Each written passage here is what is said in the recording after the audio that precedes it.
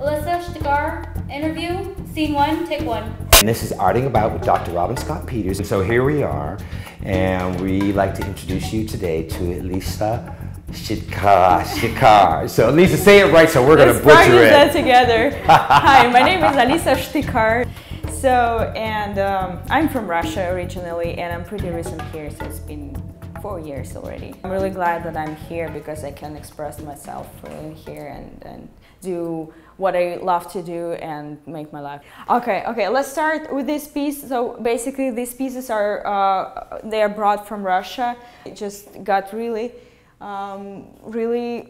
excited about this topic for myself because I love construction. I really love this building by itself. I know for some reason I found myself really close to this particular building because it has so much energy in, you know, power, education, and, you know, the history. So I started painting the harbor, Lake Harbor.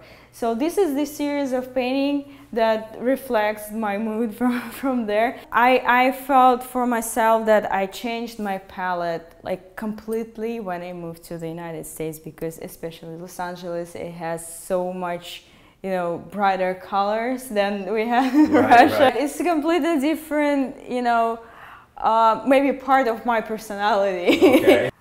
I don't think of that. So I just have the certain,